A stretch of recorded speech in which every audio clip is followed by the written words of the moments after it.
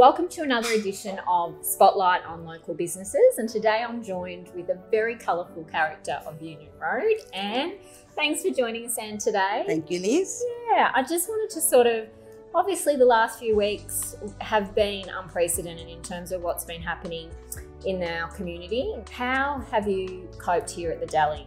Oh, we've been very lucky. We've got a loyal clientele. Yep. So a lot of our customers are regulars. Yep. But what we did find during the lockdown initially was that a lot of people were home. So they went out for walks or whatever and they found us. Yeah. They never knew that we were here.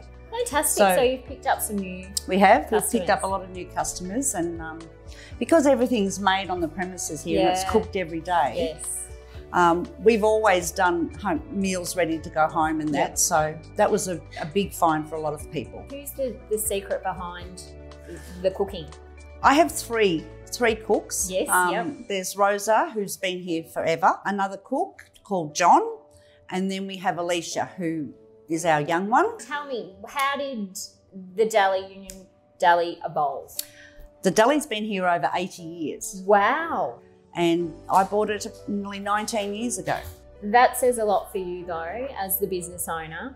Part of your, I guess, arm of it is catering. Yes. Yes. Yep. So just tell me a bit about that. We do a lot of catering. We do, a lot of private functions. We do a lot of charities. We have two main charities. We do Les Twentyman Foundation in Footscray, and we also do the Love Me, Love You Foundation. They have a big run walk every year. Is it really word of mouth? Do you do any sort of social media? Not a lot. I'm not good at that. No, okay. No, I'm old. No, old school. It's all word of mouth. Most of it's word of mouth. Yeah. And we do a lot of schools. We've always sponsored all the schools around here and the local kindergartens. What's the future here? You're obviously doing takeaways at the moment. We've always done the takeaway. It's always been an option here.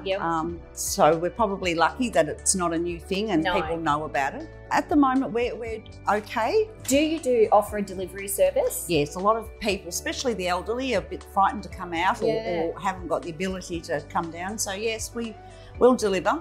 That's fantastic. To people. So is that just in the local, obviously? Within a reasonable range. Yeah. Even if they don't want to come in, we'll just run it out to their car for them. We have done a couple of deliveries to people in quarantine, so we do deliveries to them. Well, Anne, thanks for joining us today on our Business in Spotlight. We really appreciate you taking the time out just to give us a bit of perspective on yourself, and we wish you all the best in over these coming weeks. Thanks, and, Liz. we offer...